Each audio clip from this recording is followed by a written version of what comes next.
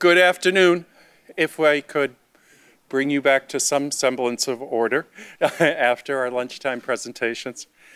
It's now my pleasure to introduce Dr. Ann Chao. And Dr. Chao is from Rice University, where she is an adjunct lecturer in the Humanities and an advisory board member at the School of Humanities. And Dr. Chao will be talking about Unit 731, Japanese Experiments and Trials. Thank you.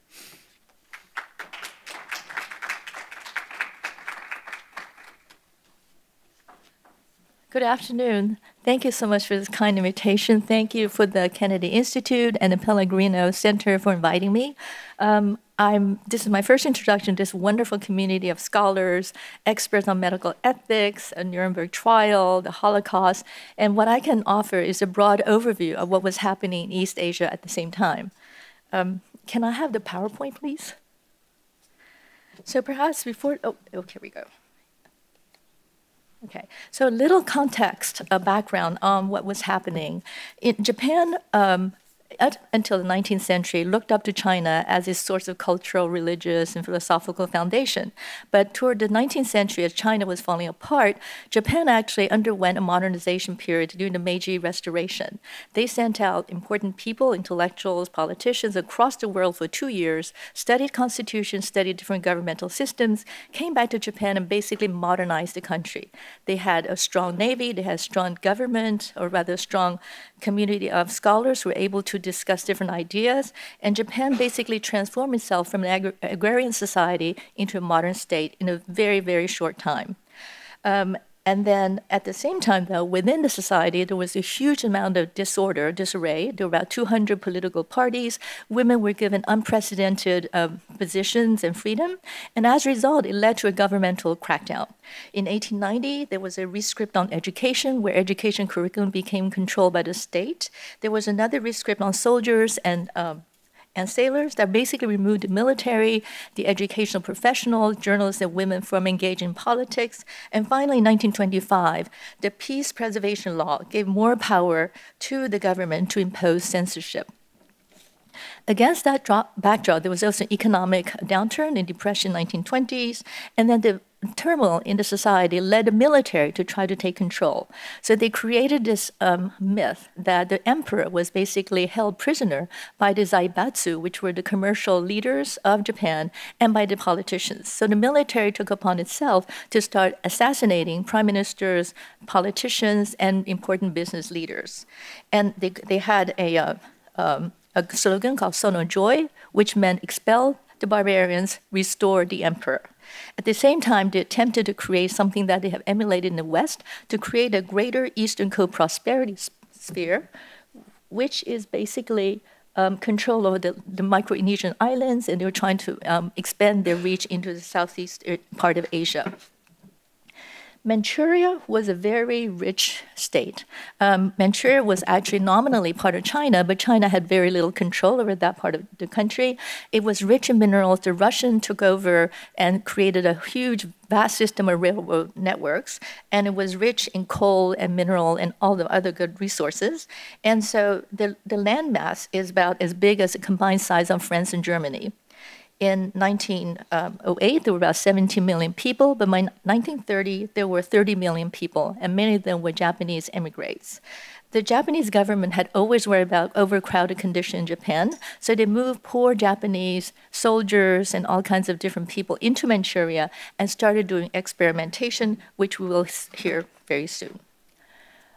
Japan also engaged in two, and I go back a little bit in that sense, Japan had engaged in 2 wars at the turn of the 19th century.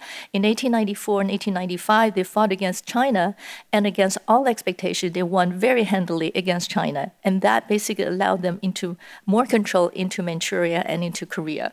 Then in 1904 and 1905, Japan fought Russia and won against Russia. That earned the attention of the Western powers. So Washington and London basically invited Japan to come to naval conferences, regarded Japan as a naval ally in the Pacific Ocean, and basically welcomed Japan into this club of imperialist power. And as a result, Japanese ambition grew, and Manchuria was very much something they wanted to control. So they basically blew up the railway in 1931 in Manchuria and nominally overran Manchuria. They installed the last emperor of China, who was basically expelled from the Forbidden City when China became a republic in 1911, and installed him as the puppet emperor of this Manchurian state. At the same time, they really wanted to control more, even more than Manchuria, and then in 1937, they blew up a bridge that connected Manchuria to the inner part of China and basically started the invasion of China. China at the time was in total disarray. Chiang Kai-shek, who you can see, I don't know if there's a pointer, but anyway, Chiang Kai-shek is the person to the second to the right.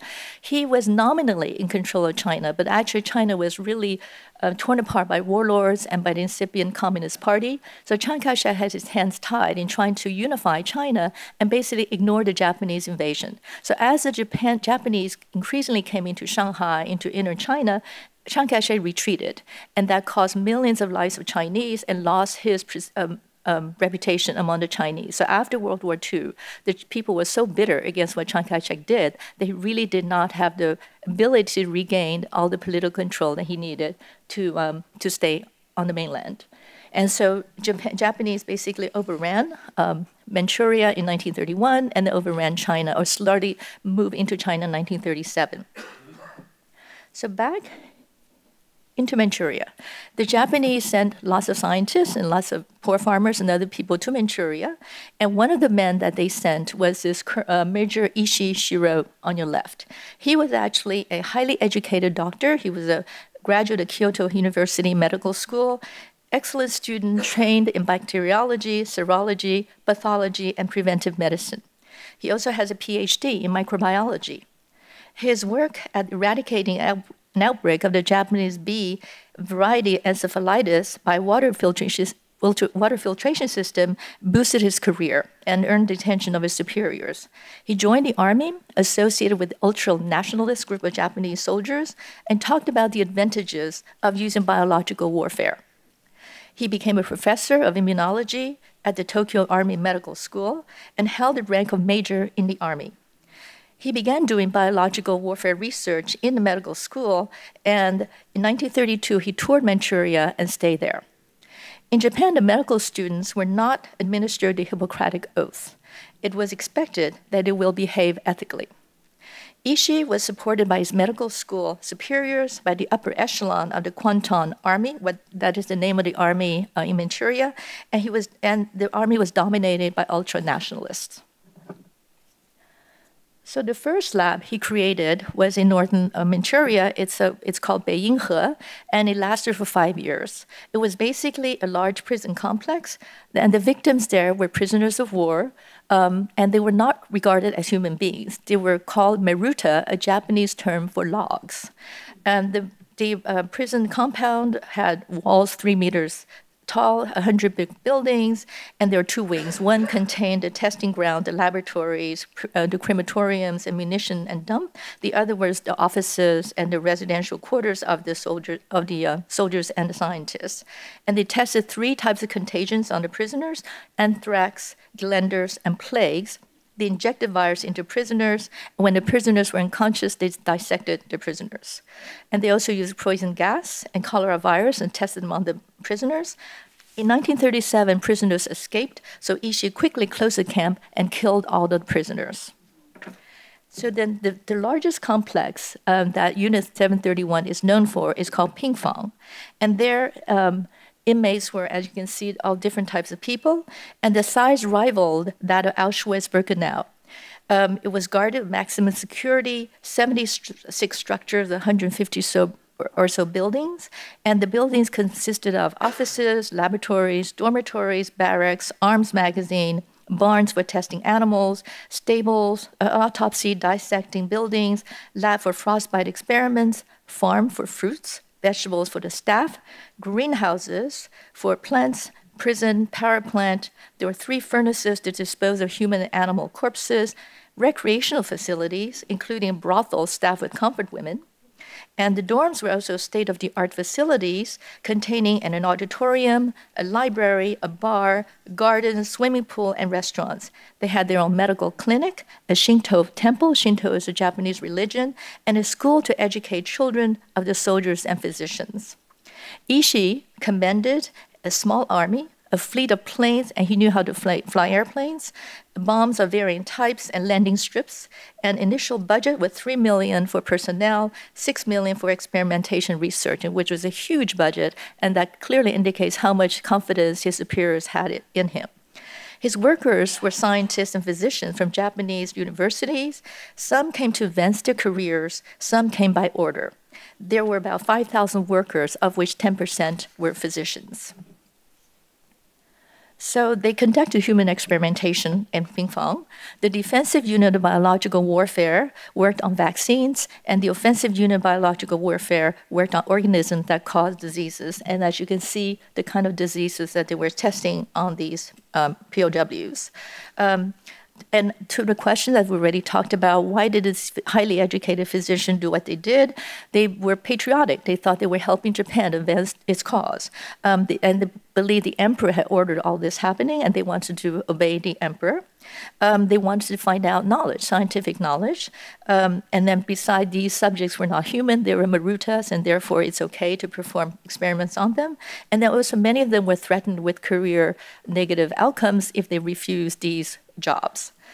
And so as a result, many of these were carried out by some of the best educated physicians in Japan.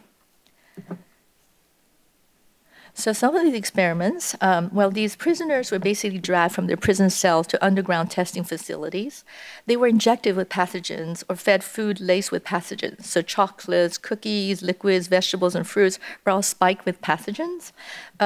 They were hung upside down to determine length of time to choke to death. They were injected with air to determine onset of embolism. Some of the people received porridge with 1 gram of heroin in it, and then the scientists observed how long it took them to die. There were typhoid experiments where naked prisoners were exposed to a bomb containing buckshots mixed with typhoid germs, exploding 1 meter from the rear of the victims. And if the victims did not die of experiment, they were killed afterwards. Most were dissected, and all were cremated. Thousands died in experiments. Tens of thousands were annihilated when the Japanese retreated, and still later, tens of thousands died as a result of the plague epidemics in later years as the soil contained residual pathogens. And 2 million pieces of chemical weapons were found buried in northeast China. The published papers that these scientists created mentioned that the results were obtained from monkeys. And so the Chinese had calculated that the Japanese probably used chemical warfare in 2,000 battles in China. And in some instances, biological warfare were deployed by the Japanese. There was an instance when anthrax was disseminated via bullets coated with anthrax pathogens. Another instance where wheat grains coated with plague pathogens were dropped from airplanes. Typhoid and paratyphoid pathogens were injected into dumplings and were fed to Chinese dumplings prisoners of war before they were released. And finally, fleas infected with plague pathogens were released in the city northeast China. So when the war was over, Ishii destroyed all evidence of what the whole team has done, especially the biological warfare. He mentioned that he has finished off 404 Marutas. He shipped crates of files back to Japan, hid them, and tried to float a rumor that he had died. Now, unlike the Nuremberg trial, where there was an international military tribunal, in this case, General Douglas MacArthur, the supreme commander of the Allied powers, basically proclaimed the charter of the tribunal. The appointment of the U.S. prosecutor Joseph Keenan, the picture in the middle of the screen, as chief counsel. And the other Allied prosecutors, Australians and other nationalities, were considered associates. That reinforced the heavy-handed influence of the U.S. The U.S. State War Navy Coordinating Committee, SWNCC, which is a precursor to today's National Security Council, decided who to exclude from the trial. So no member of the commercial elite, the Zaibatsu, such as the head of Mitsubishi, that is a Mitsubishi insignia, the red triangle, and Japan's bacteriological and chemical warfare programs, none of these people were included in the trials. And this trial was extremely rigged in the sense that the defendants were denied the right to counsel. They were interrogated without the presence of counsel, and those materials were included in the prosecution. The Tokyo Tribunal changed the rules from day to day to the detriment of the defense. And so as a result, it was an extremely rigged trial. And even more damaging is that because the US prosecutors, interrogators relied on Japanese translators, the translators who were serving in that role basically coached the prisoners of war what to say. So Lieutenant Colonel Murray Sanders, whose picture you see, was the first principal investigator. He relied on the Japanese Lieutenant Colonel Nizuma Seiichi to be the translator, and basically Seiichi led him to believe that biological warfare was a very minimal experiment, and then it was conducted by some rogue military officers, and the Japanese civilians were not involved. In fact, this person, Seiichi, controlled all the technical research work for the Japanese army. And he coached the chief of the division of preventive medicine, the chief of the bacteriological section of the Tokyo Army Medical College, and the army surgeon to say that none of them knew anything about the biological warfare that were being studied and conducted. And Sanders, on his part, explained to these prisoners of war, war criminals, that he really wanted the scientific information, and he was not really interested in their war crimes. And then later he had a second interpreter, Lieutenant Colonel Naito Ryochi, who sat in also on many of these interviews and basically led and shaped the questions that Sanders posed to these people. And so he gave Sanders selective information, and it was not until 1983 that Murray Sanders realized how much he was misled by this second interpreter. Sanders eventually took ill, and a second investigator came in and was conducted by Lieutenant Colonel Averill Thompson in 1946. Thompson was very familiar with biological warfare and realized that there was extensive work being conducted. Eventually, with more Russian sources, they pieced together that was a tremendous work going on, and that not only the military, but the medical community, the Diet, which is their parliament, the royal family, all knew of these experiments, and therefore it's very unlikely the emperor would have no knowledge of any of this. But unknown to all of these military interrogators, Ishii, the head of our Unit 731, was engaged in secret negotiation with the American intelligence officers, where he would agree to hand over all of the medical data in exchange for not being persecuted. And finally, when a third investigator came in and realized that the Japanese were as guilty as they expected, they agreed that it's probably not a good idea to try them because it was much cheaper to let them go and then obtain all the medical information. And here is this famous quote that it's about an outlay of $2,220 US to get all of the information. So as a result, because these scientists were never persecuted, after the war, they had many of them have very successful careers.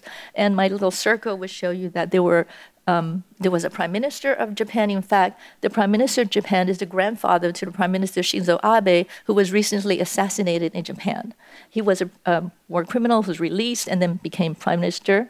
There were students of, I can't read too well, but I think in Cedar Dean's a medical school. There's something called Green Cross, which is similar to Red Cross in Japan. That's highly prestigious, and it's a blood bank. Well, the founders of the Green Cross were actually alums of Unit 731.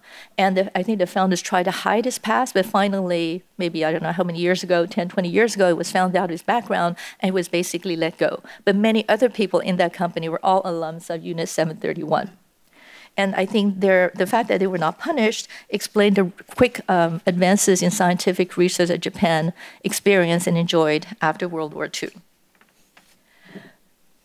So the question is, can we use this data? And I think we already had many extensive discussions today and yesterday about should we just completely ignore them in the sense of non-use, selectively use them, conditional use, or just use all of them because we think they'll save lives. And that's a debate to be continued still. Many of the data they handed over to Americans were actually useless because some of them have already been tested and the results were known. But there were three groups of things that seemed to be of some medical use. One was the TB vaccination experiments, when they injected healthy POWs with TB germs and observed their dying. The other is mustard gas experiments. The result could not be replicated in a humane way in any other American, I hope, or Western medical labs, and that seemed to be important. And then a frostbite experiment where prisoners were forced to stand motionless in minus 30-degree weather and then have some parts of the body exposed. Even a 3-year-old baby was used to see the time of death. So this is a debate that continues. During the war and after the war, there were people who were very, very upset and against the whole thing, but they were afraid to speak up. Even the brother of the emperor. The picture on the left is Prince Mikasa. He said that he was really, even today, I constantly feel the sting of conscience over my failure to fully grasp the criminality of the war. He wrote, spoke against it, assailed the military, but his speeches were destroyed by the military. He was censured, and finally his speeches resurfaced only not recently. The person on your right, on the top right, he was actually a soldier during the massacre of Nanjing. Nanjing is a city in China when the Japanese advanced from Shanghai to Nanjing. In 1939, I think they killed millions and millions of civilians. And so this guy, this person, Shiro Azuma, reflected that there was a woman holding a child on her right arm and another one on her left. We stabbed and killed them, all three, like potatoes on a skewer. I thought then it's only been 1 month since I left home, and 30 days later, here I was killing people without remorse. He wrote about this afterwards, and then he was sued by his commanding officer for libel, and he lost the case. And then one soldier reflected that when I saw the blackened face of the Maruta, of his blood was completely drained, I wonder how someone could do such a thing to him. What had the Maruta done to deserve these atrocities? I wanted to treat them like human beings. And this was a soldier who clearly had about a conscience after the war. Eventually, several doctors did commit suicide after the war. Some doctors refused to go into prestigious medical institutions, spent their careers as country doctors as a way of atonement. The historian, whose picture is in the middle, since 1965, he brought a series of lawsuits against the Japanese Ministry of Education because they forced him to remove evidence of the Nanjing Massacre and of Unit 731 from his textbooks, and was finally partially vindicated in 1997. And in 2018, a professor in a university of medical science published the names of the 3,607 people who worked in Unit 731. But to this day, the Japanese government has not officially apologized for the war. They've done certain partial apologies for inflicting pain on their neighbors, neighboring countries. They have provided a certain amount of money, compensation for the comfort women, but the money was funded through an independent nonprofit so that it doesn't look like it came directly from the Japanese government. So this lack of contrition has caused huge amount of antagonism between Japan and China and Korea. So these atrocities clearly were not limited to World War II or for Japan. What is happening in China today rivals the cruelty and the inhumanity of what we've discussed. And Xinjiang, as many of you know, on the western part of China, its official name is the Xinjiang Uyghur Autonomous Region, XUAR. It is actually a huge piece of land. It occupies 1/6 of China. There are 26 million people there, 11 million of which are Uyghurs. 1 million currently are imprisoned in these re-education camps. The area, again, like Manchuria, is very rich in coal, gas, oil, lithium, zinc, and lead, as well as it is located in and it also has a huge amount of agricultural product to supply the rest of the country. It also shares external borders with other countries such as Afghanistan, India, Kazakhstan, Kyrgyzstan, Mongolia, Pakistan, the Russian Federation, and Tajikistan. And it lies in the middle of this crucial one belt and one road project that China is trying to create to take Chinese influence across Central Asia. As a result, China really wanted to secure that piece of the state, I mean, a huge piece of the country, and it now has a huge population. In 1953, there were 73% Uyghurs. Today, there's 45% Uyghurs, and the other 42% are Han. Han is a major ethnic group of Chinese, and they were clearly allowed to migrate into Xinjiang, populate Xinjiang, eventually to eradicate the Uyghur culture. And so in 2009, there was an arrest in Urumqi, which is the capital of Xinjiang, and it gave the Chinese government an excuse to move into Xinjiang and to claim that everything they're doing is for state security and they're to prevent terrorism. And then in 2017, the anti-extremism law was passed, which allows arbitrary detention, that if you grew beer, you were thrown into re-education camp. If you were veiled, you will be also thrown into jail. Uyghurs were subject to intense surveillance, religious restrictions, forced labor, forced sterilization, and torture. The US, Canada, and UK governments have declared what China is doing is tantamount to genocide, and the UN has declared that China has committed crimes against humanity in Xinjiang. So this is a very brief overview of what happened in World War II in Asia and what is happening today. It is extremely depressing, and I'm sorry that we cannot end on a happier note. I did have this poem, which my son thought was very hokey to attack onto the end of this presentation, but I think that we have no voices from Unit 731. Unlike in Germany, you have survivors. These people were all killed. And I'm thinking this is a way to present a voice for the future.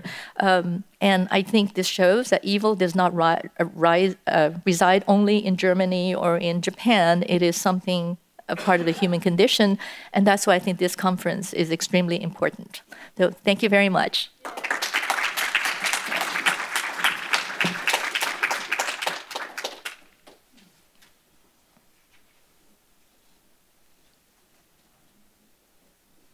Questions?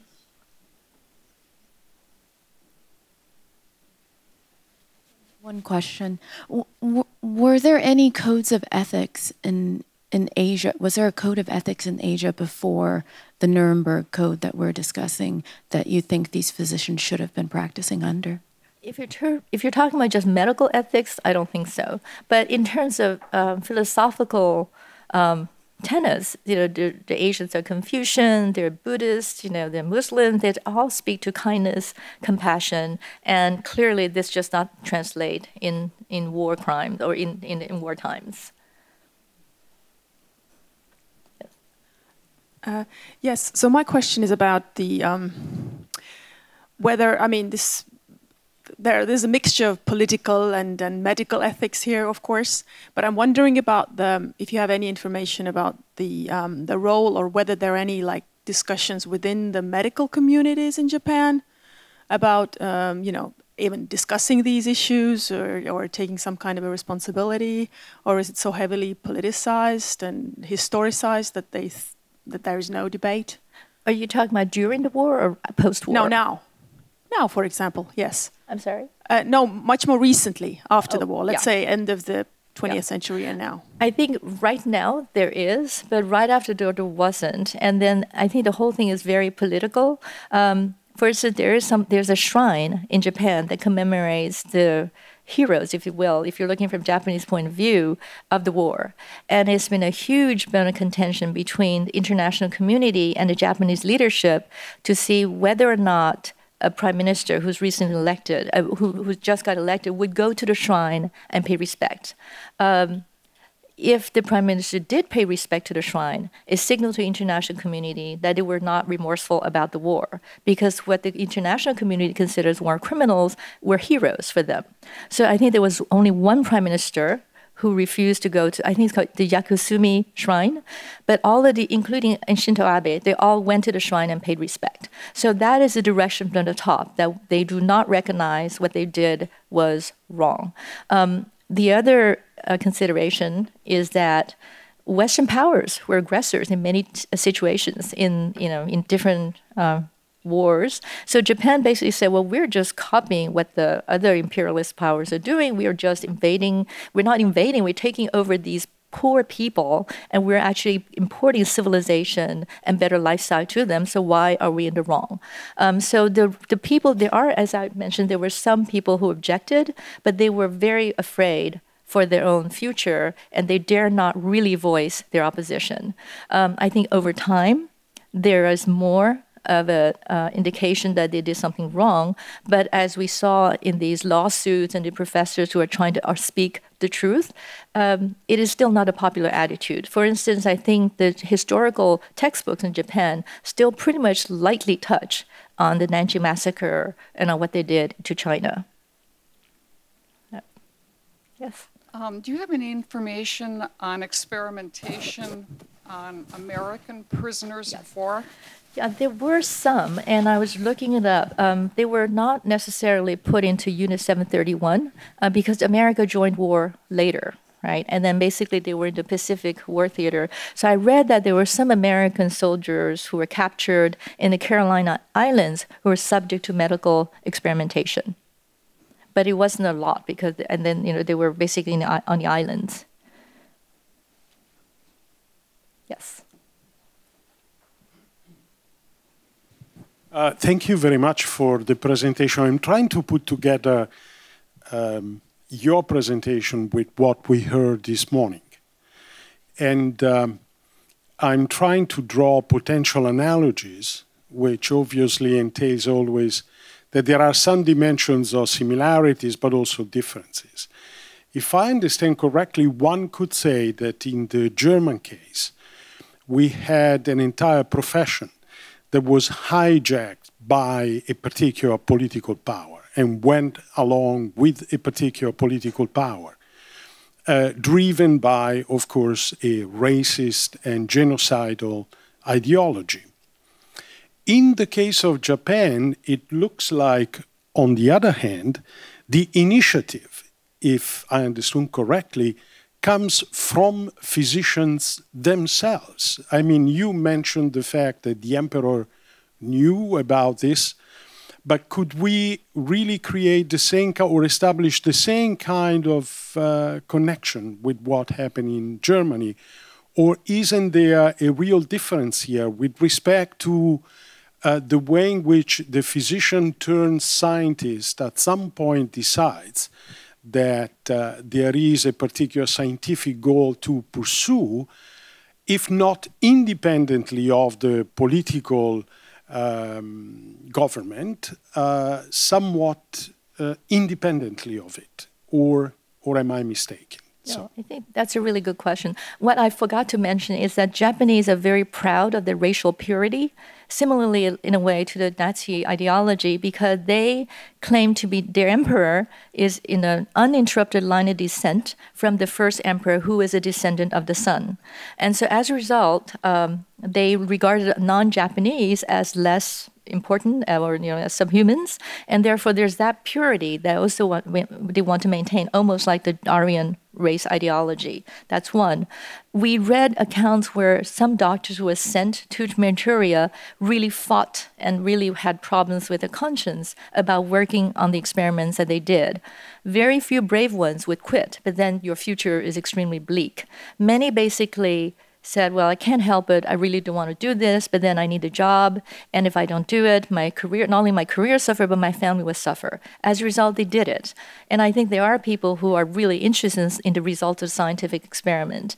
So the medical community did cooperate with the military, but given the turmoil within Japan at the time, we know that the military, for instance, when they overran Manchuria and then invaded China, they took the initiative before the parliament or the prime minister approved of their actions. And the military had the upper hand at the time because it floated the myth that the emperor was imprisoned or captivated by this group of inept politicians and businessmen, and therefore they took upon themselves to do a lot of these horrendous acts. But once they've captured China, the Japanese government fell into place. Oh, great! Now we've got this bigger piece of land to do things with, and then there was less and less dissent. And even the brother of the emperor did not dare voice his concerns. So you can tell how much pressure there was to conform. So I don't know if that answered your question. Okay.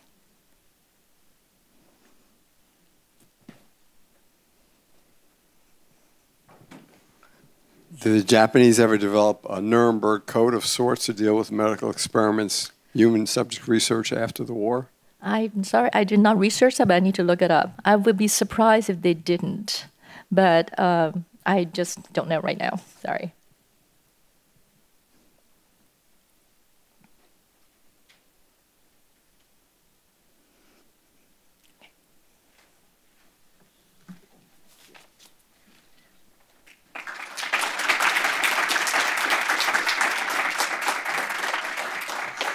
Thank you very much, Dr. Chao. I don't know if people know that movie, Night and Fog, Nuit et Brume. All I can think of through today is the end of that film where you see the ceiling of the gas chamber in one of the concentration camps, which was concrete, and you can see people had tried to claw it. And the last line of the film is about these things will happen again as long as people are deaf to the endless cry. I mean, today has just been a day of hearing that endless cry. It's my happier task now to introduce our next speaker. Dan Sulmasy is a friend who I've known for many years. Dan is one of the reasons I came to Georgetown 3 years ago, and most of the time I'm really happy about that. Dan is the director of the Kennedy Institute of Ethics. He's the André Hellegers Professor of Biomedical Ethics in the Departments of Medicine and Philosophy, and he's also a member of the faculty of the Pellegrino Center for Clinical Bioethics. As I think you know, Dan is one of the leaders in medical ethics in the United States, if not the world, a prolific scholar, a practicing physician, and a very nice man. So Dan.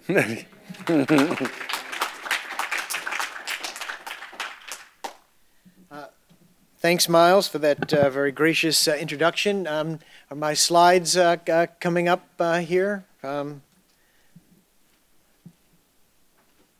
That'd be terrific if they could. I've also been obviously impressed by the conversation that we've had thus far today. I've certainly learned an awful lot, and it's my task now to try to bring this to a close. I will remind everybody again that all of the program is going to be recorded. It'll be available on the website hopefully next week on the Kennedy Institute of Ethics website, particularly during the lunch period for those who are here live. If you went to one session and want to hear the other, you can do that, and vice versa. This is my attempt to sort of try to make us more aware of the connections between some of the history we've heard today and some medical issues today. Much in the spirit of Professor Weindling talking about the connection between history and medical ethics.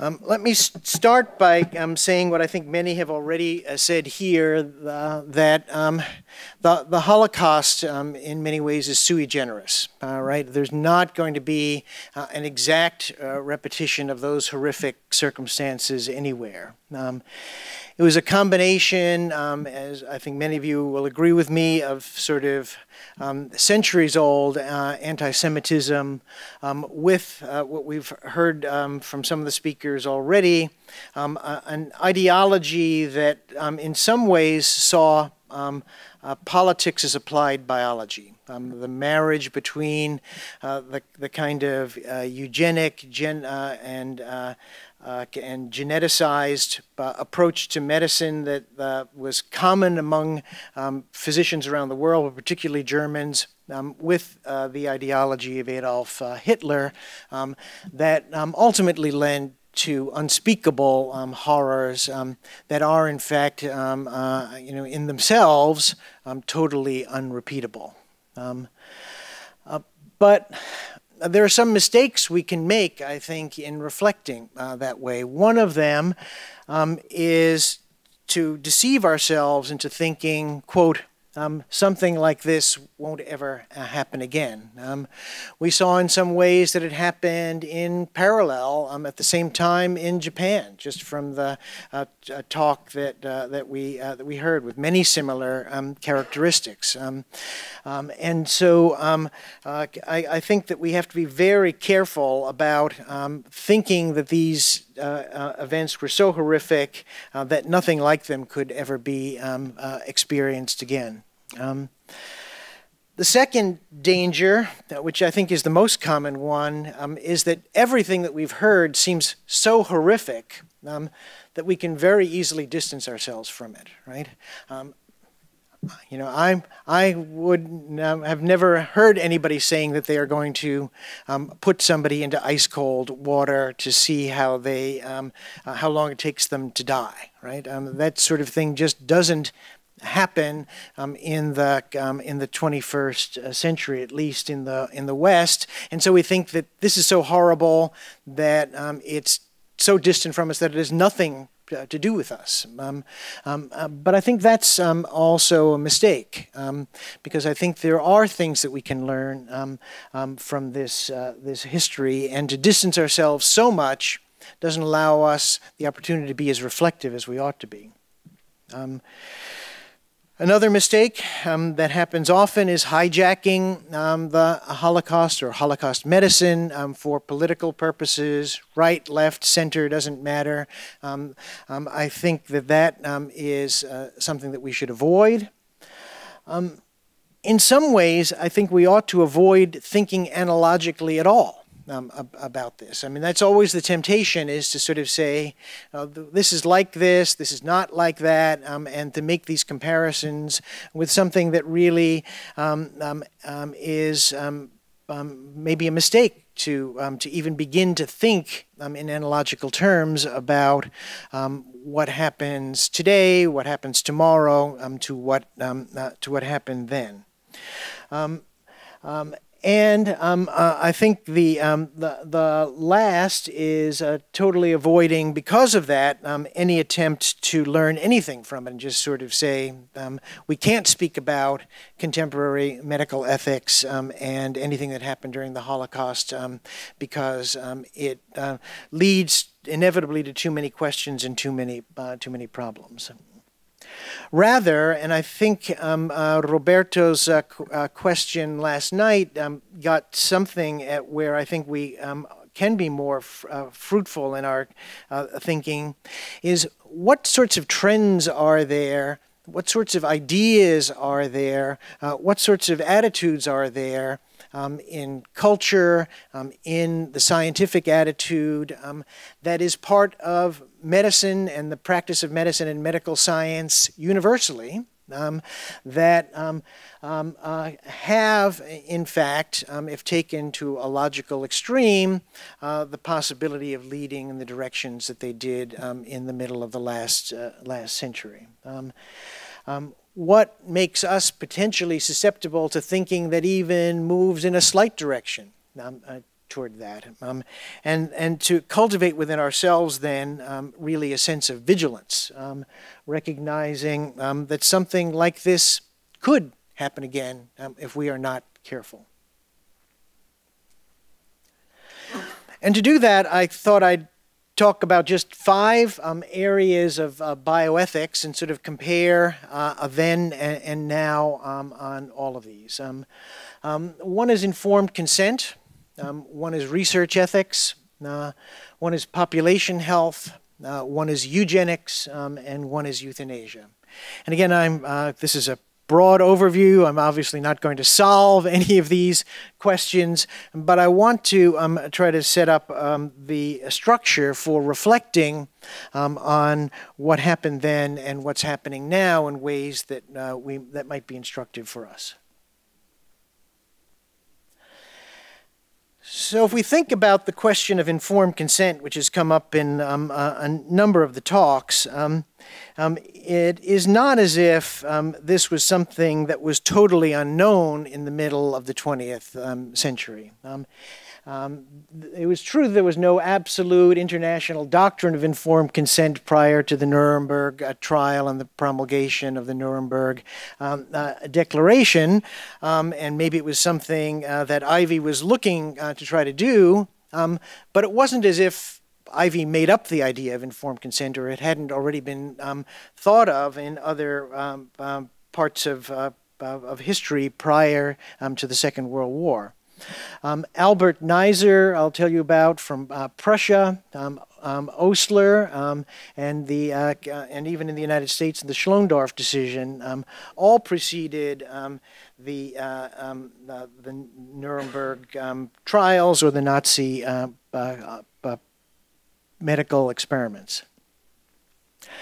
Neisser, here's a picture of him, was a famous Prussian infectious disease specialist who actually at the end of the 19th century was experimenting by injecting without consent the blood of prostitutes who were infected with syphilis into other prostitutes to study a serum treatment for the disease. There were no explanations, no alternatives, no choices, and it was recognized then that there was something wrong with this. He was prosecuted in 1898, and Prussia issued a directive requiring informed consent, which was the predecessor then to what we heard about in Weimar Republic of the 1931 guidelines from all of Germany for medical research. Osler in 1898 also criticized, and this is from Cushing's Life of Osler, the experiments from somebody named Santarelli who were saying that they were ridiculous. And that even granting that every dose of medicine we give is an experiment, to deliberately utilize a human being for the purpose of research without the sanction of the individual is not ridiculous, it is criminal. That's 1898. And then, of course, in the United States, we have the beginnings of informed consent doctrine for clinical medicine with Cardozo's famous decision in Schlondorf versus the Society of New York Hospital that every human being of adult years and sound mind has the right to determine what shall be done with his own body, and a surgeon who performs an operation without his patient's consent commits an assault for which he is liable in damages. Notwithstanding the fact that the patient was a she, not a he, this was a pretty strong statement of informed consent. So the idea was not something that was unknown to the world or to the world of medicine. But obviously there was no informed consent at Sachsenhausen, Dachau, Auschwitz, any of the other concentration camps where experiments took place. And as we've heard before, the Nuremberg Code then said the voluntary consent of the human subject is absolutely essential. As a reaction, perhaps, to that, to try to make it, in Ivy's view, something that was more universally recognized, even though the idea was certainly around way before that. But as you may have heard from some of our previous discussions, it's not as if having had the Nuremberg Code that everything is hunky-dory in terms of informed consent. We have issues now not only about learning healthcare systems, just about what happens in general to electronic medical records and research that's conducted on those and whether those data can be sold. Informed consent for tissue sample use, whether persons can give consent for any use of these or whether they have to be contacted each time a research project is used, genetic databases and what kind of research can happen with those, emergency treatment research, again we heard a little bit about that, presumed consent for organ donation, which happens in some nations and not happened in the United States, which is the right way to go. Can we perform research on subjects with diminished decisional capacity? Can a proxy consent for someone? How much research risk can parents allow a child to undertake? And whether we can do research in vulnerable populations, such as prisoners. We've heard a lot about the research that was done on prisoners. There's now a big movement to sort of say, well, it's actually harmful, potentially, to prisoners not to give them access to research in certain settings. So, is there anything we can learn from the past that might be helpful in investigating some of these questions? There is, I can tell you, if you're not aware of it, I think pressure always within the medical scientific community to permit more research and perhaps to relax the consent restrictions in some ways. And there are prominent ethicists, bioethicists, many who are funded by researchers who are busy leading that effort, and sometimes it's said to be for the common good. Sometimes in the case of prisoners, the suggestion is it might be for the good of the individual, and we shouldn't treat them paternalistically as in fact vulnerable subjects. But I think there are some questions that we can raise. Some of the proponents for this suggest that consent is always sufficient as a safeguard. And I think we heard some questions about whether that's true or not from Professor Block. Can consent be manipulated? And how is that possible? What do we do in terms of the incentives that we give to research subjects? Are there risks that no one should be allowed to undertake even if they voluntarily consent for it? And that's, again, part of what I think Professor Block was suggesting, that there are ways of treating people in which we might not even allow them to voluntarily say they should be treated. Questions about what it means to be vulnerable, what it means to be exploited, I think are continuing to be questions that we need to ask today. And reflecting on the history of what happened in the middle of the last century, I think can help us. Second issue, biomedical research ethics, and I'm just going to give you one example because it's been a prominent one in all of the research that we've talked about, is human challenge trials. Much of what you heard about, certainly from the in the last presentation about the Japanese experiments, much of what was done by the Nazi physicians was deliberately infecting persons in order to do research on infectious diseases. From the Nuremberg Code, Nuremberg trials, if people in general know anything about them, they know about the hypothermia experiments and the high altitude experiments, and certainly for many years those are the only things that I really knew about. But as you heard a little bit, there were deliberate infection challenge experiments with Clostridia, Streptococci, and even to the point of imitating the wounds that would be incurred in warfare. Glass shards were put into the wounds where the inoculum had occurred, so that it could imitate the effect of shrapnel on the infections. And this was done to test whether sulfa would work or not for these infections. But these challenge experiments didn't go very far in the trial, and that's why they concentrated on some of the other experiments. And why was that?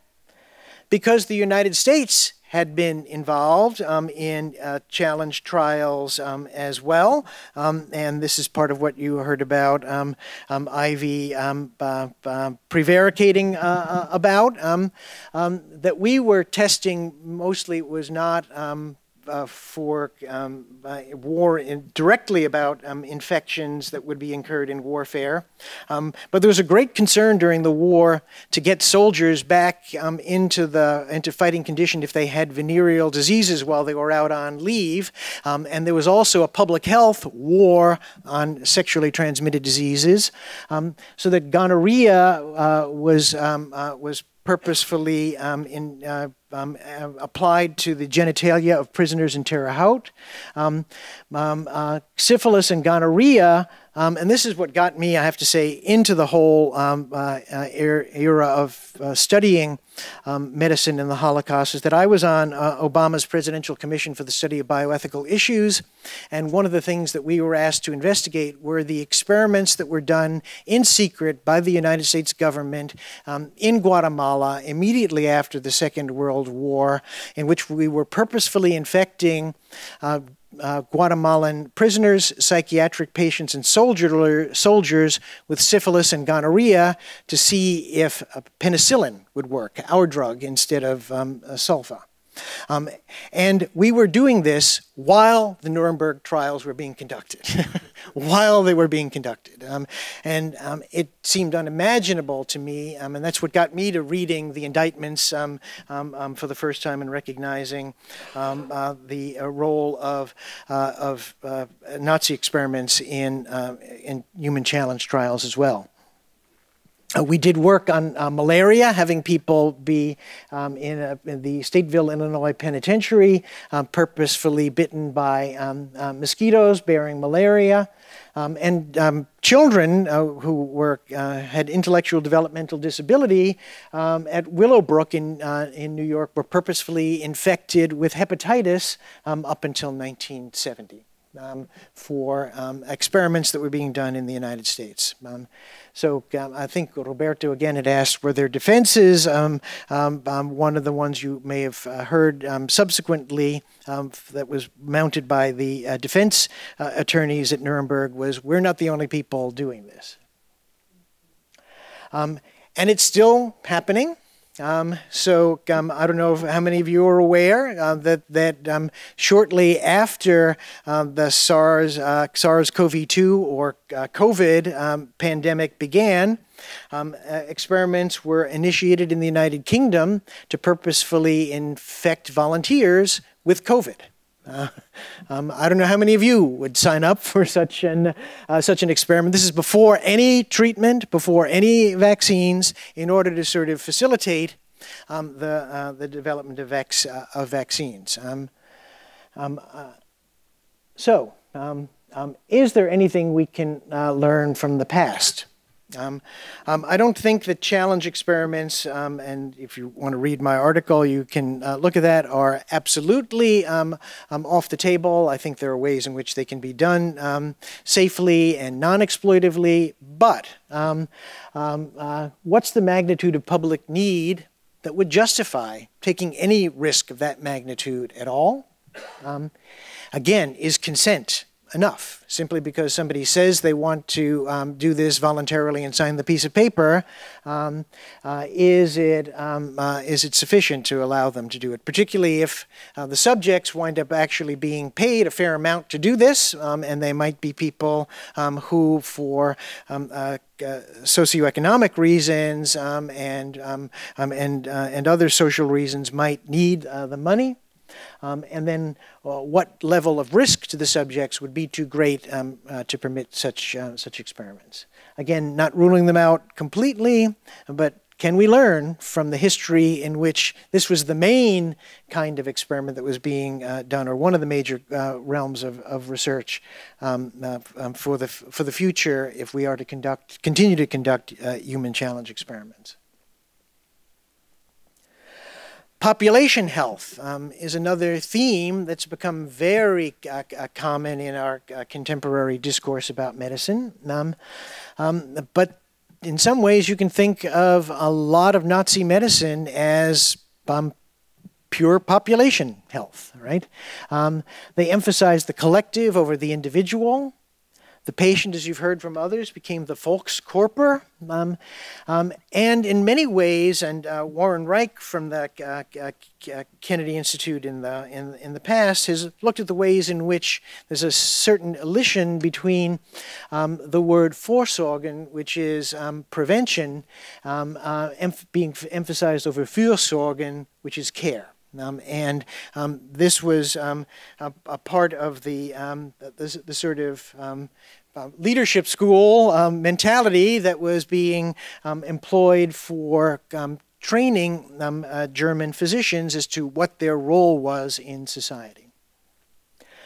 And you've heard a bit about this. This is actually my copy. I got many of them were apparently destroyed by the Soviets when they came in, but there are still extant copies. This is a second edition of Rahm's textbook, Ärztlicher Rechts- und Standeskunde, as you've heard from others, the Nazis were the first government in the world to require the teaching of ethics in medical school. So it wasn't just the science that they were being taught, but they were also being taught ethics, but a peculiar kind of ethics. So here's what population health meant according to Rahm. The physician has a duty to reshape the attitude of a right to one's body that comes out of crass individualism into a moral duty for health. Now, there are some things about that I think most of us would think probably are right if we want to criticize some abuses within the United States. But again, as a word of caution, where do we take that? Is there anything we can learn from the past about the way in which we might practice population health? How might the history that we've heard about over the last day and a half inform our own new emphasis on population health? What's the appropriate relationship between the individual patient good and the common good? And how do we guarantee that that's going to happen? Again, you heard something about how the Soviets interpreted that, which was very similar to the Nazi way of thinking about it. That's certainly not the way in which we are intending to go currently, but what do we need to guard against? What's the appropriate relationship between the individual patient's good and the common good? What's the role of the state in making that determination? How much of it ought to come from medicine? How much of it ought to come from our culture? If we go back to Shelley Rubenfeld's opening remarks this morning, where does that get determined between the profession, the institutions of our culture, and the state, and how is that adjudicated? What level of public health is required, a public health threat is required before we justify coercive measures. Certainly we can, I think, all agree that if somebody has multi-drug resistant tuberculosis and they are refusing to take their medications, that the state is justified in moving in on that person. But you know, where's the line short of that, and how do we justify that? What's the line between persuasion and manipulation in our public health messaging? And how do we do that? And do we tolerate sometimes little white lies in order to achieve a better good? And if we do that, are we endangering our own internal ethics as healthcare professionals? And you may be aware that now people are talking about nudges to sort of help people think about what the right thing is to do in terms of appropriate public health behaviors. And where's the line between nudging and manipulating, and the line between educating and nudging?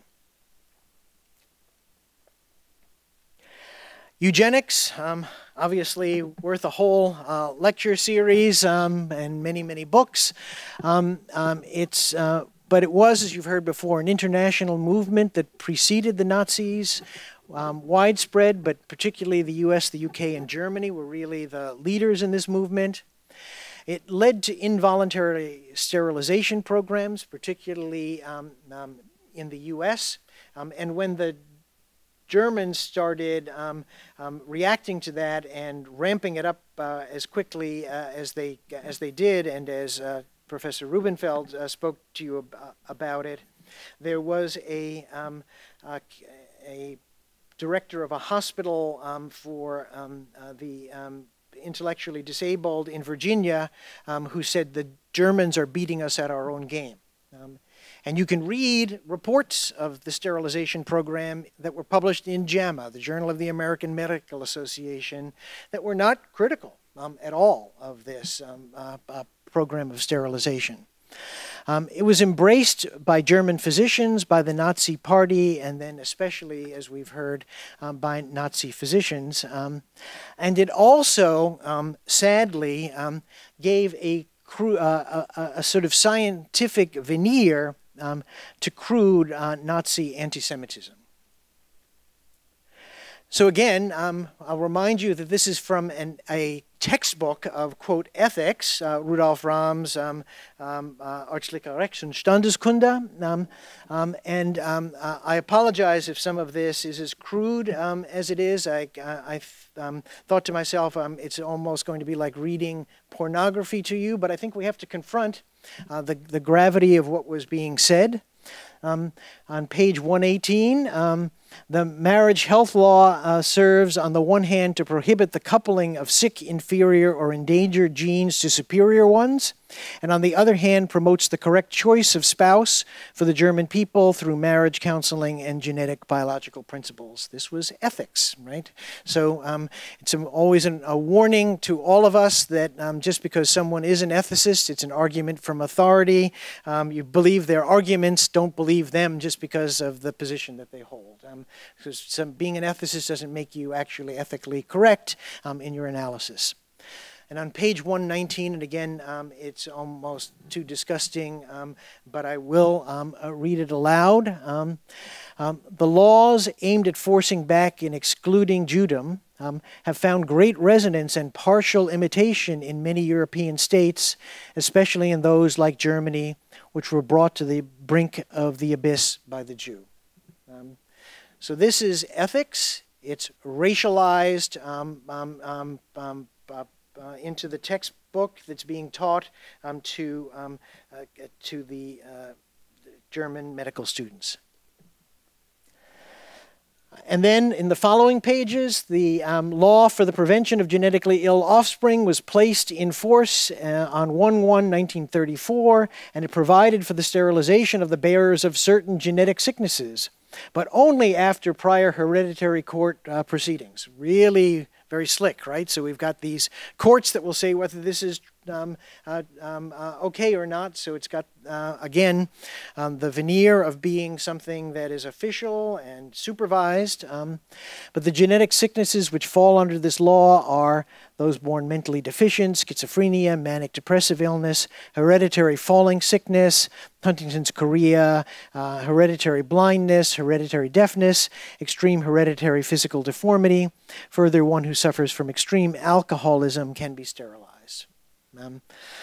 All in the name of a form, a horrendous form of eugenics.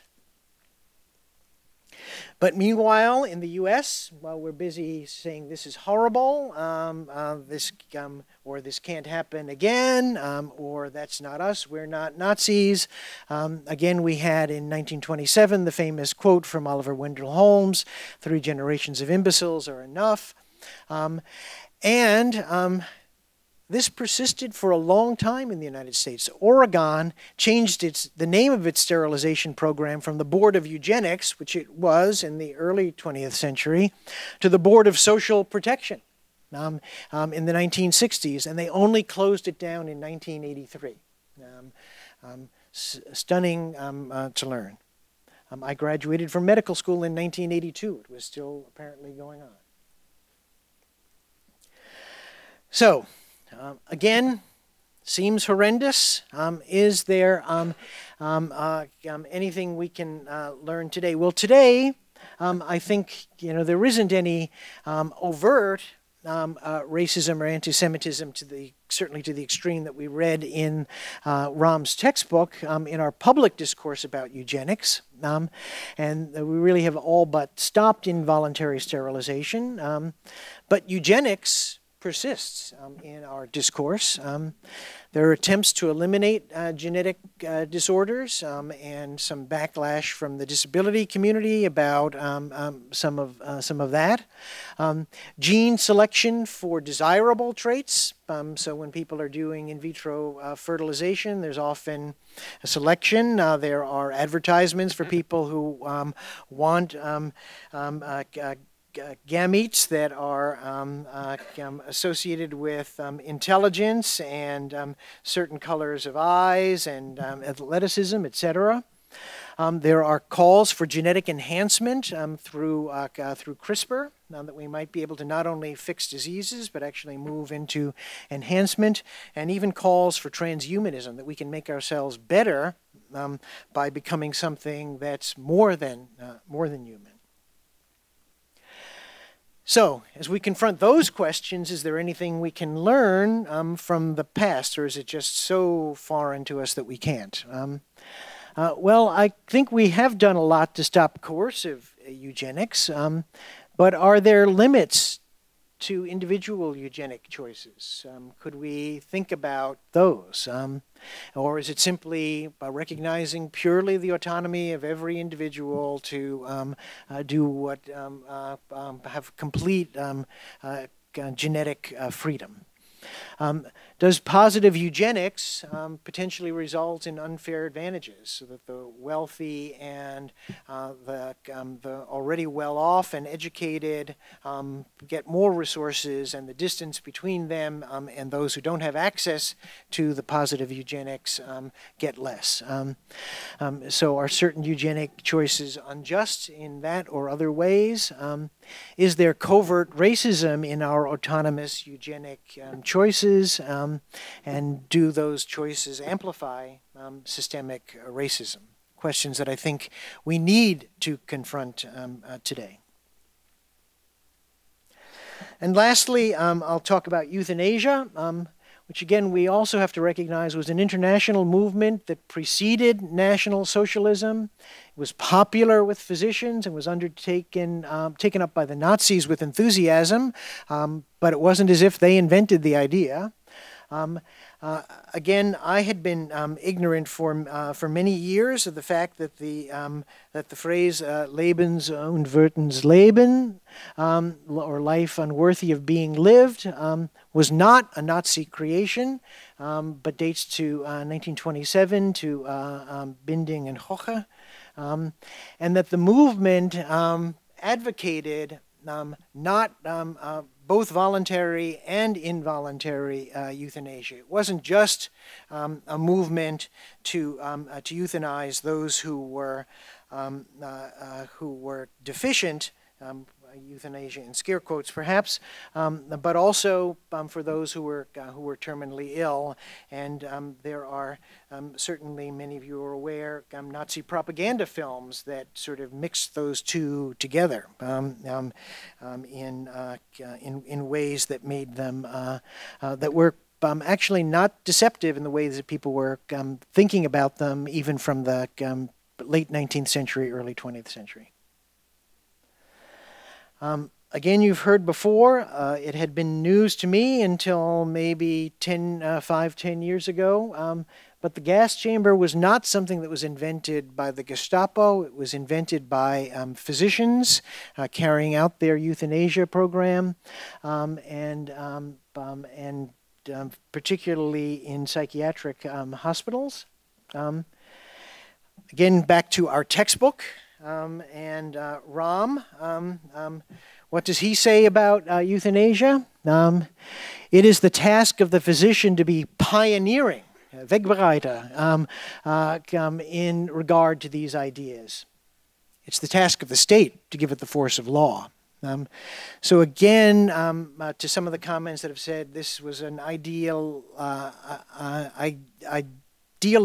or ideology that was forced upon physicians, I think the historical record would suggest otherwise, that there were people who were plenty eager to have this sort of program endorsed by the National Socialist program, so that they could be pioneers and the state could simply permit them to do what they thought was the right thing to do from a eugenic and biological and medical perspective. You've heard about Irmfried Eberl, a psychiatrist, joined the party as a medical student, medical director of the T4 program at Bernberg. Again, Shelley already showed this slide.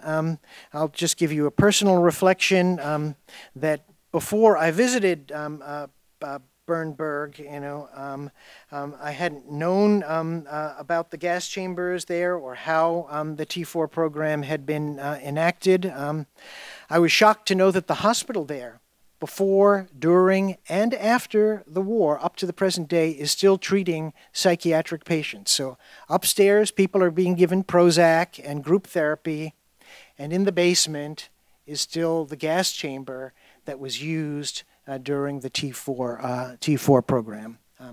I had been to Auschwitz-Birkenau. I had been to Theresienstadt. I had been to Sachsenhausen. But nothing for me as a physician was more chilling than to see the gas chamber in the hospital itself. And what's the connection? Again, you heard it, but I'll emphasize it again, between medicine and the final solution. The uniquely Nazi program is that they began to ask themselves in the concentration camps, how do we kill a lot of people quietly and efficiently? Who knows how to do that? And the answer was our doctors. And that's why Eberl was sent to Treblinka, because the doctors knew how to kill people. Now, again, we can say, the euthanasia today has nothing to do with that. Or that was so terrible, we have to distance ourselves from it completely, but it's something we can't learn anything from, and anybody who says anything in relationship to the two is thinking analogically. I don't want to think analogically about this. I want to think in terms of attitudes, cultural ideals, etc., that might help us to learn from what went awry in Germany to our own attitudes today. We certainly know that voluntary euthanasia is gaining acceptance in the West.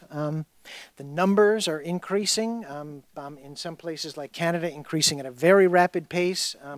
If you think about the Netherlands right now, 5% of all deaths are by euthanasia. There's another 18% that are not called euthanasia, but they're called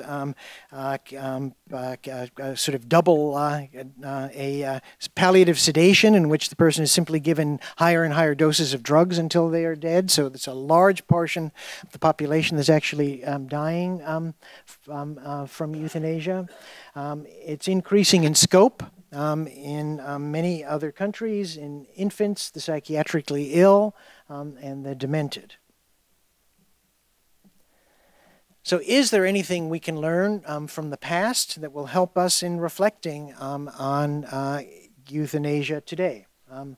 Are these expansions in scope actually signs of moral progress, that we're allowing more and more people access to a needed beneficial treatment when they are at the end of life? Or is it a slippery slope in a serious moral way?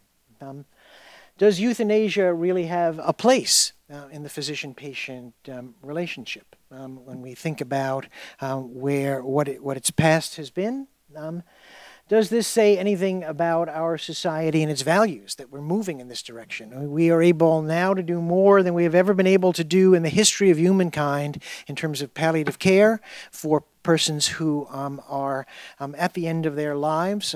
What does it say that this is the moment in history at which we're saying, that's not enough for us, we need to have access to euthanasia and assisted suicide? And are the concerns that are raised by the disabled community about this and the threat that they see in it justified? So, obviously a glittering view, more questions than answers. I would say that studying this history is not going to solve our problems directly, but I hope you'll agree that ignoring the history that we've learned over the past day and a half might only deepen our problems, that we need to somehow incorporate that history, learn from it, reflect on it, and have it inform our deliberations today. I think we need to avoid taking pride in saying, well, we're not like them. That's a pretty low bar, right? Pretty low bar. I think we need to strive constantly to preserve some sort of authentic medical ethics, and maybe recover something of our history from the past 2,500 years, or even earlier. There are Chinese medical oaths. There are Indian medical oaths that go back even before Hippocrates. And there are similarities to many of these that I think contain ancient wisdom that we dismiss at our peril. So we have to find out how to connect that history to the present day and not throw it out. Because if you read Rahm's textbook, the first part is a history, much of which is about discarding Hippocratic, Jewish and Christian attitudes about ethics as being too soft or irrelevant to the present situation. So I think we should be vigilant not to fall into traps like that, and continue our conversation. So that's the end of my formal remarks. I'll have a few thank you notes and such in the end. We do have a little time for some questions if you want to turn the lights back on, and thank you.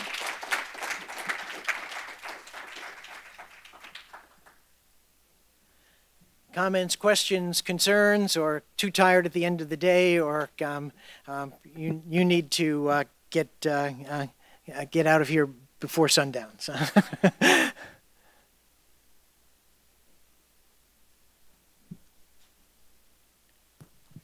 Thank you very much, Dan. I think you wrapped up very beautifully the kind of questions the previous presentations had raised and in part solved. I just have one consideration, which has to do with the fact that whereas in the case of Nazi and perhaps even Japanese experimentation, the driving force was a kind of state totalitarianism, controlling the choices of individuals. Nowadays, we are dealing with the exactly opposite ideology, potentially conducing to some of these results. And that is an ideology of expressive individualism, which I think affects very much all the areas that you have been touching upon, certainly the area of eugenics, but also with respect to the question of euthanasia. So the ideology of expressive individualism with the kind of neoliberal model that somehow shapes it is the danger for us. It's perhaps no longer the danger of a kind of totalitarian statalism as we had in Germany, but I think this particular ideology is equally problematic. Yes. A terrific comment. I'll plug the book that Shelley and I co-edited on euthanasia and assisted suicide before, during, and after the Holocaust. And my own chapter in there was a reflection on sort of what unites, in some ways, both of those poles, right? And my view is that the central issue actually is control.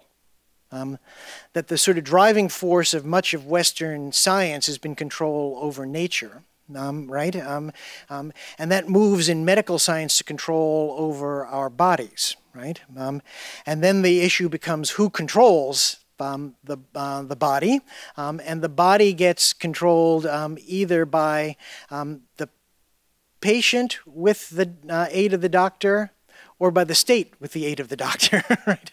In those two different ways. But the issue becomes that unites both of them in many ways is one of control, and Western science has pushed since Bacon, right, in this kind of direction. And one of the issues about control that becomes very complicated is that given the fact that we are actually social beings, to be in control of your own body actually requires you at some level to have some level of control over other people, right? And so that's part of why there's an urge for perhaps for state sanctioning of some of this in the era of expressive individualism. So, yeah. 2 questions, yes, plenty of questions, yes. Thanks, Dan. I also thought your summary, more than a summary, your review of the issues was outstanding. I'd be interested in your thoughts about what I'm sure you recognize as a tension between a couple of themes that you touch upon. One is the problem of, as you put it, analogical reasoning. The other is the kind of reluctance that some might have to learn what is to be learned for the purpose of preventing nightmares in the future. Probably most of us are familiar with Godwin's law, the rule that the longer a discussion over a political disagreement goes on, as the discussion goes on, the probability of a Nazi analogy approaches 1. And so that's, you know, it's a problem. Right. You know, on the other hand, I, for instance, in my own talk, thought it was important to underscore a broader lesson about the humanization that I thought was illustrated with unprecedented nightmarishness by the Nazis, but that plays out in a whole variety of other circumstances. There was I received a comment, an aside afterwards, kind of, suggesting that perhaps, I was doing that. And I don't ask you to defend me, but I'd be interested in your thoughts about how we draw that line between invoking lessons, trying to draw larger lessons, and risking being empirical proof of Godwin's law. Right. Yeah, excellent question. And I think I'm hopeful that this conference, is sort of part of the forum in which we can begin to do this. And I think that was part of what we did with our own project on euthanasia and assisted suicide, was to try to move beyond the reductio ad Nazi kind of argumentation, and then and then you win the argument because you're just like a Nazi, right? I mean, it's just that's foolish, and the sort of the temptation to reason and by analogy also becomes problematic, because then we're trying to make a comparison between something that's happening now and something that happened in the past in part-to-part sorts of connections in ways that then lead people to shut down, right, and sort of say, you are accusing me of being a Nazi because you've invoked something from the past. So I think it is to really dive more deeply into the history and into the history of ideas, and to look at the sort of the sort of philosophical underpinnings that drove a kind of ideology that went mad, right? For which we can see prior sort of precursors within Western and Eastern thought, universal to the human condition, and to try to find the sort of guideposts that we can use along the way to sort of say, when does this drive for control, for instance, over nature, serve our needs, and when does it become a force that needs to be tamed? To look at political philosophy, again, questions of what's the proper role between profession, state, and culture and cultural institutions, the role of the academy, the role of religions within society, and how do they balance out, and where do we err when one becomes dominant, right? Those kinds of questions, I think, are raised by the experience, and to think about them in that sort of more analytic way rather than analogically, I think is the way to sort of move the discussion forward, because otherwise you're right, the probability reaches one not only of the reductio ad Nazi, but of people leaving the room being angry and hurt, and that's not productive. So, yes. So in the United States, both in the Belmont Report and in the Beecham and Childress textbook, the ethical foundation is pretty evenly spread across respect for persons, informed consent, beneficence, and justice. The Nuremberg Code conveys a much stronger sort of one-note message of consent of the subject, respect for persons. How much does how significant is the difference there in trying to decide how to deal with the problems that you identified in your 5 categories in research ethics, eugenics, euthanasia? Can you comment on how much does it really matter where we start from, sort of at the theoretical level anyway?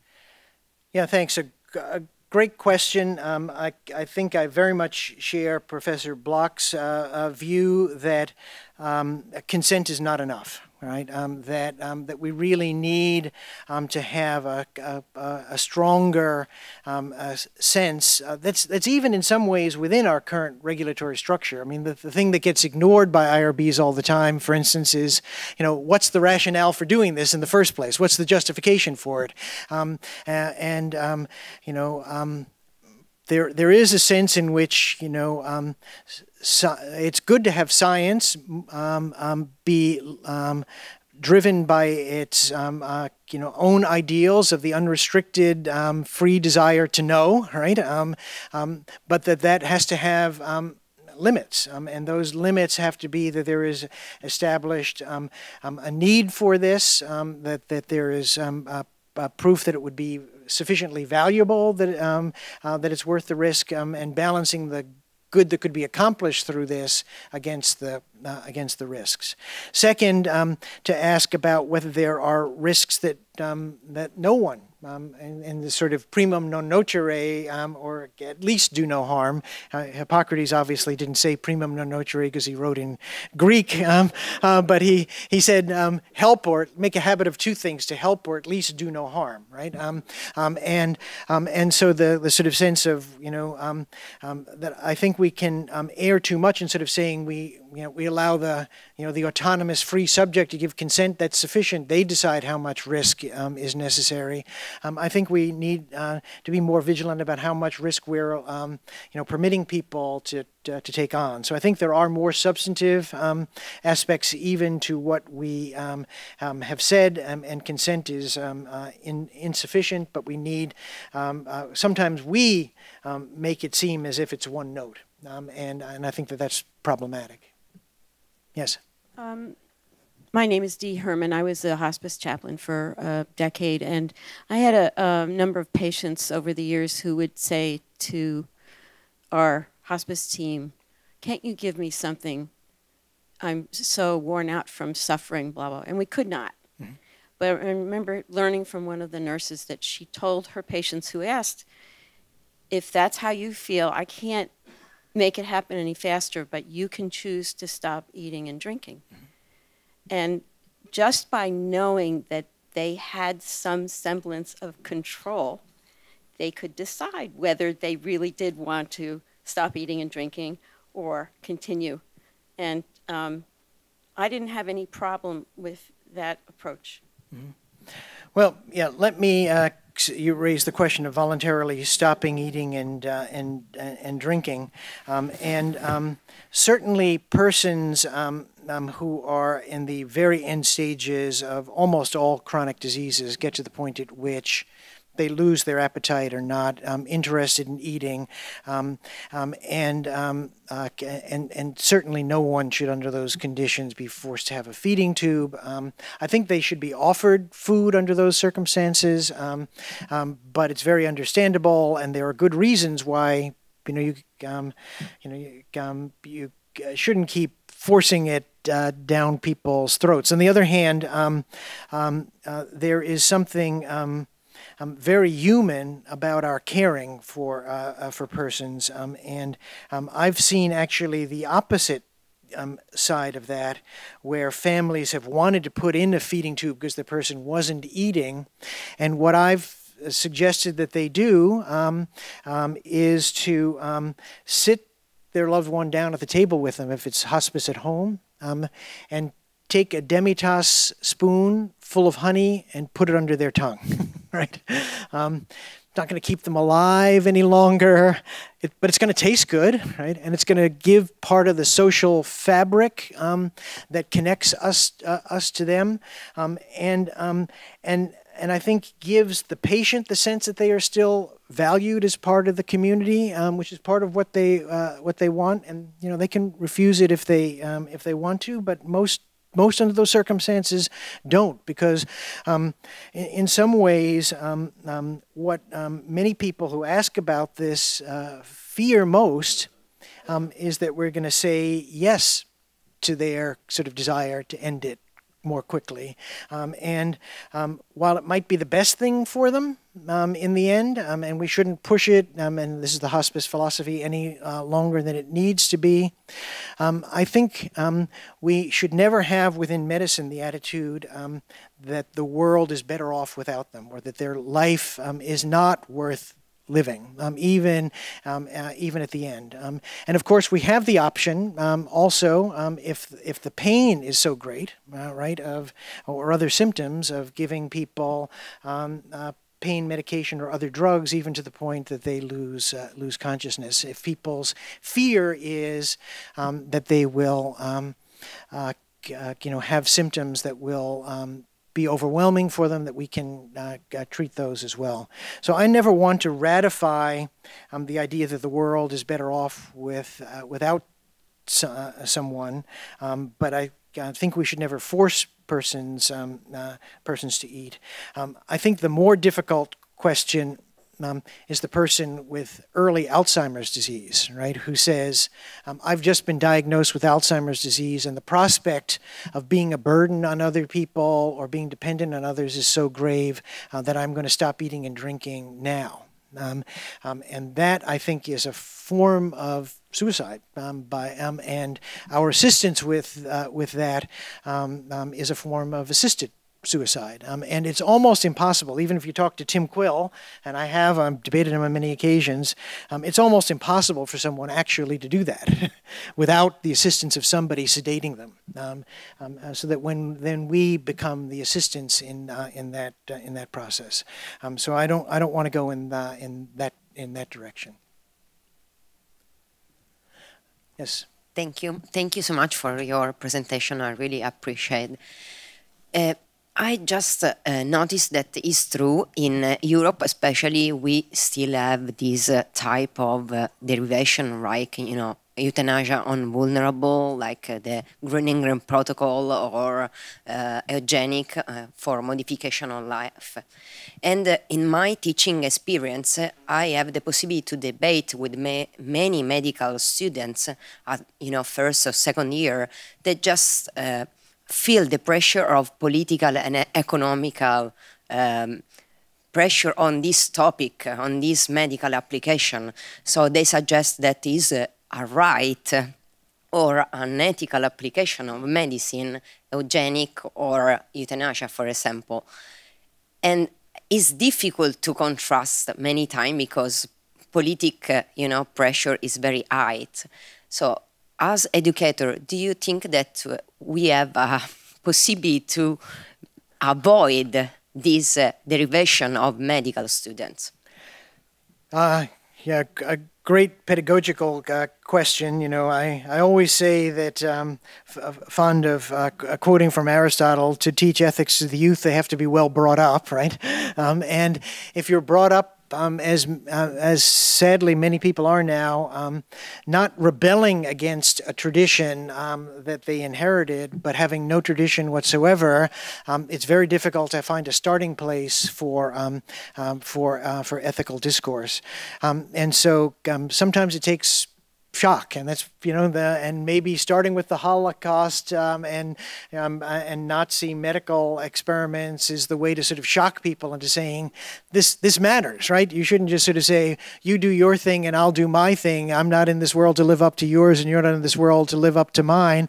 And put it on a poster of Adolf Hitler doesn't work, right? Or Eberl, right? Or any of these other persons. So we need, I think, to somehow shock people into saying ethics matters, right? And it's not simply about, there's a difference between respect for autonomy and in the sense that I respect you enough to challenge you in what you're saying versus indifference.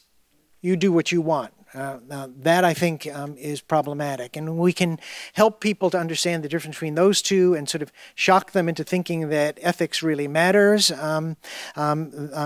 Somehow, then we have a chance to sort of begin the educational process. And that's part of why I think programs like this can be very helpful, because a lot of medical, it's not in our course here at Georgetown, but I can tell you from other places, a lot of medical ethics courses are, you sit in the room and what do you think? What do you think? Or what do you feel? What do you feel? And if they come to my class, I say, I don't care what you feel. I want to know what you think, right? Right? And justify this this position that you're holding.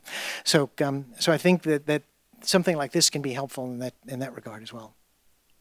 One comment related to really the education and how do we get more people to care about ethics. I have always seen that as kind of an opportunity to bring it into even something as early as K through 12, where you're not necessarily talking about ethics, but you start introducing decision making and just going in with the assumption that everyone is not brought up the same. Everyone is not entering this world with the same sort of guidance or parental sort of advisement. So couldn't we really think about how we can make people interested in ethics, and then as they go on and grow up and choose their careers, they'll still have that really the basis of the understanding of different types of ethics and how it will integrate into everyone's really world, right? Whether it be business ethics, or you take it into any one of the STEM fields that are coming up, because as for the future state, I mean, we can talk about how medicine has changed because of the integration of technology, and so I really do see the future as being very interdisciplinary, and so that we don't want to be siloed in just clinical ethics, right? We want to look at how this clinical ethics may be integrated into other fields and how you can have those overarching discussions in the future. Two comments in response to that comment, which I think is a great one. One is I'm 100% with you on starting early, right? That's very valuable. I'll give a shout out to Laura Bishop here. Among the many things she does at the Kennedy Institute is to help us with our high school programs. I mean, there are a lot of high schools that are teaching bioethics, because in the end, medicine affects all of our lives in profound ways that it never did before when we couldn't do anything, right?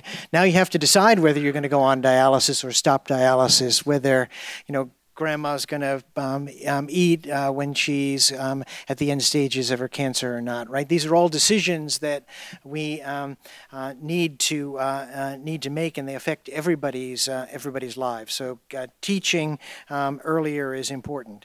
Second, what you're talking about, the integration and interdisciplinarity, I'll give a plug for our program that we're starting here on emergent ethics, trying to get connections between the Pellegrino Center and the Kennedy Institute, doing two aspects, theoretical and practical, in bioethics, but also with our Center for our Program in Environmental Justice and our Center for Digital Ethics.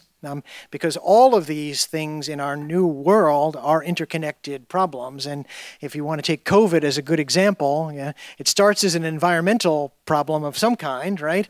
It's got to do with data and how we use surveillance techniques, for instance, and it has to do with policy issues in ethics and clinical ethics questions all together, right? Just as just one small example of the way in which all of those are connected. So the interconnection and interdisciplinarity that you're talking about, I think, is really important for the future of bioethics, the future of ethics at the intersection of technology and society in general. So, thank you. I know that we're out of time. If I could have the slides on for just 1 second, 1 second again. While we're doing that, I want to thank our captioner, who's been diligently working for those who've been tuning in on Zoom, and probably has very tired fingers by now. Also thank our AV personnel who helped us to overcome some very significant glitches earlier this morning. To let you know that there is, where would I go? Back, that's it, good. Thank you again to our funders I've mentioned before. Thank you to our planning committee, to Laura, to Roxy, to Michael Goldman, Adi Haramati, David Miller, Marty Patchell, Shelley, and Miles, who you've seen and heard from as well. A lot of work went into this, particularly because we lost our administrator at the Kennedy Institute, and so all of us had to scramble to do this on our own without that kind of administrative support. Thank you to our wonderful speakers who've really made the conference, to our librarians and the students who helped out, and to all of you in the audience for your outstanding questions and your participation. As one last bit here for those, again, I guess maybe somebody could take the computer around and give people a tour, but we're going to do it physically and end the Zoom in a moment. But we are going to gather, and Laura, where's Cade going to meet people at the back of the... there's Cade, would you stand up? Great, good, thank you. If you can meet, if you're interested in a tour of our bioethics research library and our Campbellman collection in Jewish ethics, which is particularly features Jewish medical ethics and Holocaust studies. Cade will lead you up to the Kennedy Institute, and you'll have to go around the flooded area. Cade, I hope you know to take them up the.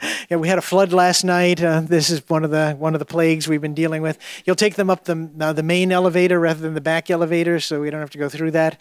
Thank you to those who've tuned in on Zoom. Thank you to all of you.